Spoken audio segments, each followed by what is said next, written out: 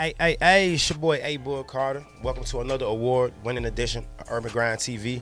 Got a special guest in the building with me, and you already know we had these type of guests in the building. We dig deep.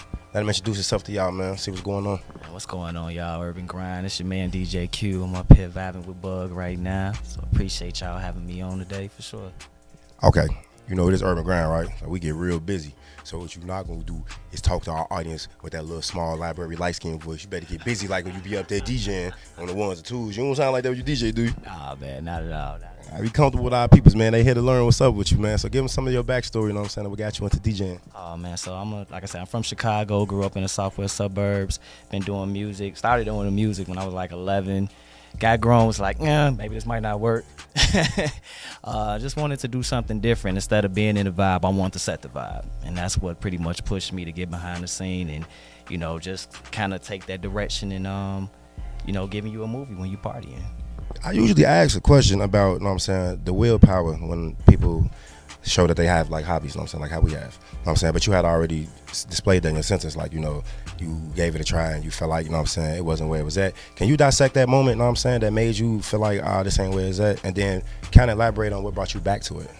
So, yeah, probably like in my early 20s, man. I just, you know, I was kind of feeling I wanted to go a different direction and just, you know, the scene was changing with a lot of different artists and I felt like I couldn't find my way for that. So I was like, I'm gonna step back and rather be the one to push it, let's push the music, you know what I mean? And just, you know, like I said, create a whole vibe and set the scene for other artists to break waves and, you know, do their thing. That's what's up. So like, it's a lot of juggernauts, I like to call them, DJs, you know what I'm saying, especially like in this Midwest area. And it's a lot of them that has a reach with the industry, you know what I'm saying? And I'm proud to say that because the Midwest, you know what I'm saying, is a very, very talented pool in the United States. But sometimes I feel like they take from us and they go to other places. So by you being a DJ coming up in the Midwest, you know what I'm saying, like what are some of the angles that you trying to shoot and like what's the mark you trying to make into it? Because it's like a juggernaut sport when it comes to DJing. So many of them, right? So like how do you plan doing, you know what I'm saying, bringing your vibe to the table and standing out? My thing is I just wanted to put on for my city.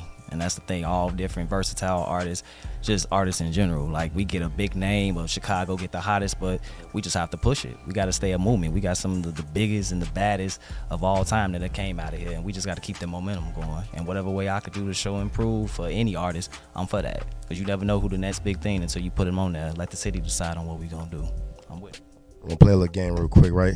So you DJing, you already there. We're going to speak it into existence. We at the United Center, right? You get to pick a headliner and you get to pick a closer. Now you being a DJ, who would you pick to open up your show and who would you pick to close your show? We talk about main, just anybody? Anybody. Man, after what I just heard today, to open up my show, I'm going Juno to open up. No, he's going to close out my show. Juno's going to close out my show. Yeah, Juno is going to close out my show. And to open up, man, to open, I would.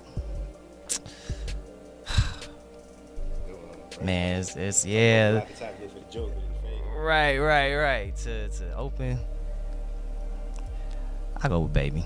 That's what's up. I go with Baby. He can open up. Because they got two syllables in front of their name. One's dub, one's love. Nah, let one do. They can do one song each. Let's go. Let's split it up between the two. Yeah. So you got any coming shows, you know what I'm saying, that's coming up that you want to drop to the people? I'm actually, you could catch me out at the Public Lead out in Harvey. I'm gonna be at the Voodoo Lounge next Thursday on the 3rd, kicking off off the wall karaoke night. We're gonna do a tribute to MJ because you know that's his city. So definitely catch me there, man. Just follow my IG and catch me while I'm going. Speaking of that, man, you look right there and let everybody know where they can follow you on all your platforms because they got to get in tune with you, man. Sure. So y'all can all follow me at Yo DJ Q on IG, Q Hampton on Facebook, and just like I said, catch the stories and you'll know week by week where I'm gonna stay. Come out and catch this vibe with me. That's what's up, man. It's your boy ABoog Carter, rocking with DJ Q. This is another award-winning edition of Urban Grind TV. Hey, yo, it's your man DJ Q, and you're now watching Urban Grind TV. Get in tune.